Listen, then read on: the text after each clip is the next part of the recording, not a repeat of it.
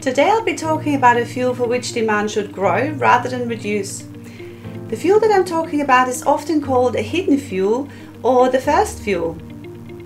Yes, you've guessed it. Today's topic is energy efficiency.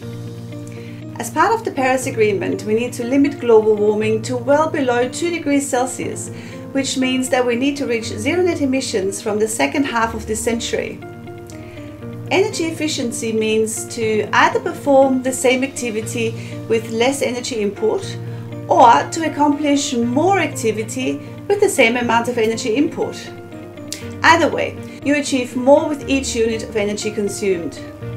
Think of energy efficiency as the cheapest and cleanest fuel you can use, as it is measured and valued as the quantity of energy you do not use. The higher the price you pay for electricity, the greater the value to being more productive with your energy input. And apart from saving your money, improving energy efficiency means that your renewable energy needs will be smaller, which can make your journey to net zero emissions less expensive. It also reduces the environmental impact of manufacturing, transporting, and installing renewables. In my next video, I'll talk about how you can improve your energy efficiency. Thanks for watching.